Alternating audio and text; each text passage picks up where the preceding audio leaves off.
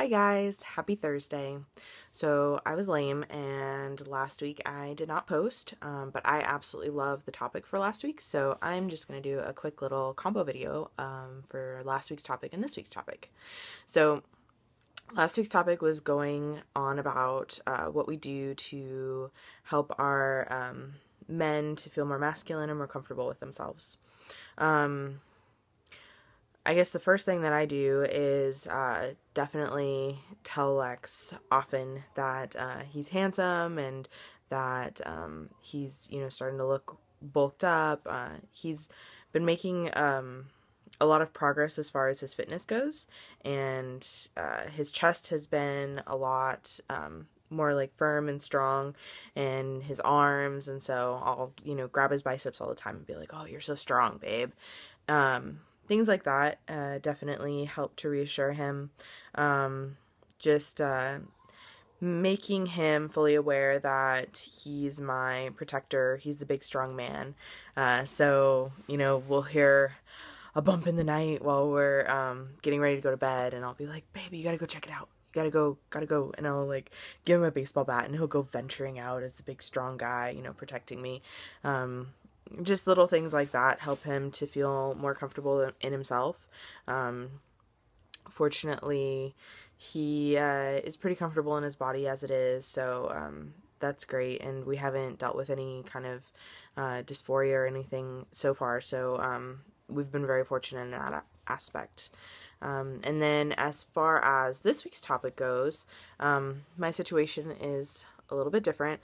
Lex and I met after Alexa started transitioning. So, as far as the transition process went, that wasn't something that I really had to touch on too much. I did have to deal a lot with people being kind of confused with me coming out a couple years prior to me being in a relationship with Lex. That was a little bit confusing for people. I kind of just say I don't care. I tell people, well, it is what it is. I fall in love with who I fall in love with. It's pretty easy for me to just slip kind of back into that that state of mind of, well, I started pursuing girls because the first person that I had an attraction for is just one of those things that I came to terms with myself that this person is someone I'm attracted to regardless of what their gender is, and they happen to be women, and I just, started exploring that part of my sexuality and enjoying that part of my sexuality. So, getting together with Lex wasn't so much for me as like, oh, you're going back to men or anything like that, although some people definitely did think that, and I'm fine now with them thinking that. That's whatever. At the time, I was a little weird about it just because I didn't want to be like that person, someone that people look at going, oh, well, you just went through your experimental college phase, because that's definitely not the case.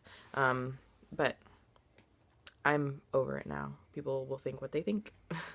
But yeah, Lex is definitely every bit the man that he is, and so we don't ever have any questions or anything about that, and unless he tells people that he's trans, no one assumes it. So that's really neat. He's just accepted. The beard definitely helps, although I've said that before. Yeah, I think that pretty much covers it. So this is a short video today. I will talk to you guys all next week. Have a good weekend.